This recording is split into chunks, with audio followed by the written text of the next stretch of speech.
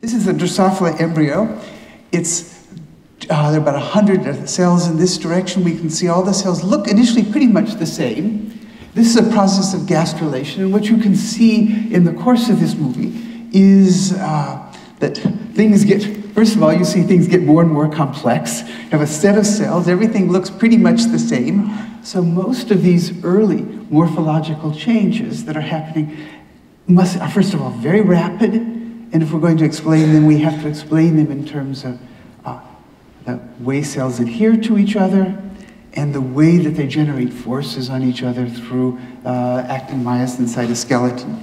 Now, to analyze these processes and to get a better handle on how these things actually occur at the cellular and at the tissue level, we've done two things in the lab. We first of all developed optical techniques at the single photon and two photon multiphoton level to follow and track and observe the behaviors of individual cells in all these embryos. And the next thing, though, was once you have is to develop software and analytical tools that allow us to track cells and reconstruct their behavior. Well, thank you very much, Eric, for spending a little bit of time with us and answering a few questions. So my first question is related to the topic of the session we have this afternoon in the meeting, principles of quantitative principles of morphogenesis. And the question is, in biology, cells, biological processes are typically noisy. Biological matter is a very soft matter. Yet embryonic development is very precise, very reproducible, robust. How is this possible? Wow. I wish I knew. I mean, you know, and that's what we're going to be talking about, I guess. I think it's always true that when you don't know what's going on, things can look a lot more noisy than when you understand. The other interesting possibility, though, and I honestly don't know which of these is the right one, is that somehow noise through some peculiar mathematics adds up to not be noise anymore. And that we don't, and in that sense, it's not that there's any little pathway or direct or single pathway, but that the reproducibility that we see somehow, I don't know, emerges as some product, some higher mathematical or organizational principle. So that's the idea that fascinates me. It probably fascinates me because I don't really understand it, and I hang around my physicist friends who try to explain these possibilities to me. They're still fascinating. So I don't know where to put my money on this bet. You mentioned your collaboration with physicists, your friends physicists. Yes. How does that go? How is the communication between an experimental biologist and a theoretical physicist like William Bialek going? What did you learn from them? Okay, from a practical standpoint, I've learned a lot about myself. I've learned that I really only can do this on a personal basis. I have to work with people who are patient enough to explain things. I used to think physics was cool, and you know, we all studied physics, we all studied math, we all forgot physics, we all forgot math, and that's part of the pleasure for me, is to have people whom I respect explain things and kind of bring me, I don't know, it's not like bring me back to being a young college student trying to learn calculus and Newtonian physics anymore, but it is kind of like bringing me to some place other than where I am right now. And so that's what I think is really, really crucial. From the biologist standpoint, is you have to find people who are willing to do this, and you yourself have to take great pleasure in that. One of the general realizations or a conceptualization that's helped us a lot in looking at gastrulating embryos is that we found that it's useful to partition the general morphogenetic movements that are occurring in these embryos into two broad classes. There are ones that we'll call transient. If you look at an embryo, you see a transient fold here, someplace else. And there are other events that happen during gastrulation that are permanent and folds that result in permanent internalizations.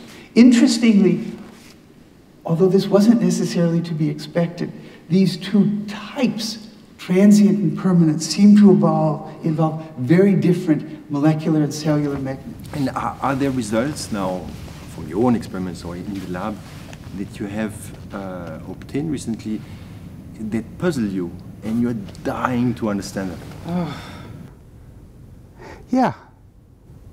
Almost all the time, yeah. All the time. All the time. I mean, the way science works is always that you kind of, you have a framework, and you put stuff into the framework, and if nothing ever fit in the framework, you'd feel really frustrated. And yet, there are things which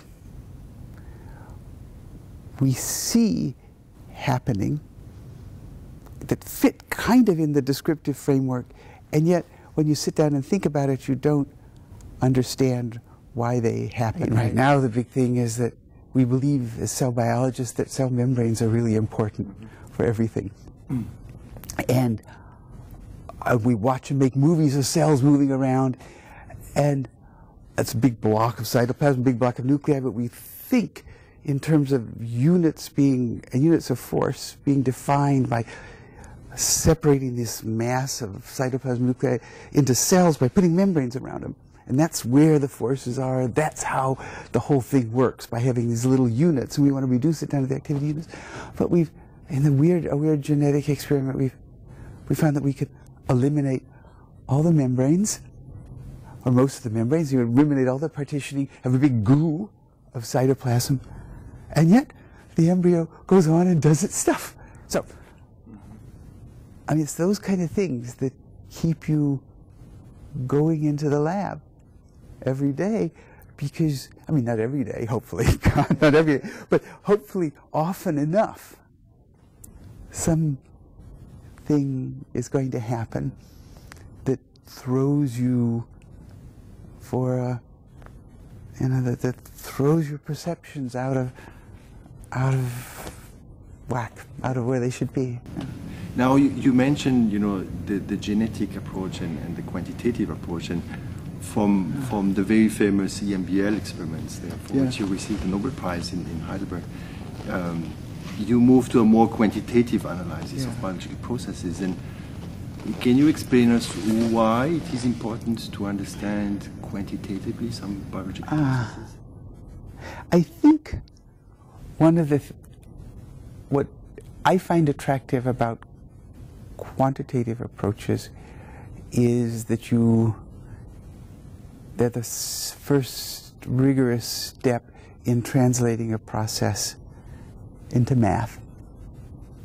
And mathing something out is probably the most rigorous way of testing how you think. And in a way, numbers then is like genetics, in that they're both have this powerful ability to test your preconceptions.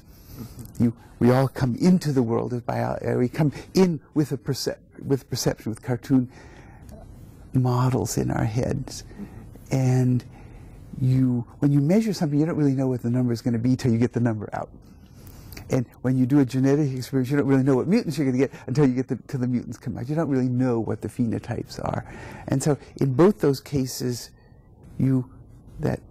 starting from not knowing, and even in a certain sense, well, ideally not even having a preconception, is a powerful place to be in biology. So now you're teaching, I think, a fair amount. Yeah. Is there any advice you could give to young researchers how to do good science? To do good science. I mean, good science, you go into the lab and you try to figure out something cool and interesting, and you understand that what's expected of you is to be successful. I mean, it's not enough to go into the lab and feel like you're going in the lab and being a scientist. I mean, your job is to do the experiment that suddenly explains something, or that makes, you know, it's not, your job isn't to be a scientist. Your job is to get your experiments to work. But what those experiments are has to come from inside you, and you have to do, the only way you're going to do a really good experiment is if it's the one that really fascinates you. So you have to be successful, you have to get things to work, but it has to come, it has to be the thing that you want to do, and that fascinates you. So in the early stages of your career, did you have mentors or scientific heroes that really influenced you or that you admired? I mean, realistically, I worked in great labs. I studied with, even as an undergraduate, studied in a fly lab, and then as a graduate student worked in Don Poulsen's lab, Walter Gehring's lab. In a way, though, my greatest mentors have been my collaborators, the people that I work with on a day-to-day basis. I mean, it's still true for me and my students and my postdocs, but if I think back, a lot of my development as a scientist came from the kind of I suppose this was the kind of interactions that, you know, or the way that you discuss with your colleagues or the people who are doing experiments, who you're doing experiments with. And my last question is about your immediate future now. I think you are taking a sabbatical for a little while, and coming back to Heidelberg at the EMBL. Right. Can you give us a feel of what type of project, of ideas you will be? Okay, I don't know. I'm just terribly practically driven. I'm actually going back to Stefano Dorensis's lab. He was a postdoc in my lab before he set up his own lab at EMBO. And I have this view of this year's sabbatical, going back to different, you know, former collaborators' labs, collaborators with whom I never finished, or we never finished some experiment, and they were sometimes really cool experiments that but then people go off and get jobs and get other interests and everything, and I feel kind of like the Commodore in Don Giovanni, that I'm just going to show up at these past people's and say, we want this in a basso or something. We want this experiment has to be done, or the fires of hell will open up. And so I'm sure they are now. They are all trembling already. Yeah, right. But I mean, no, basically the idea to little small things, I think.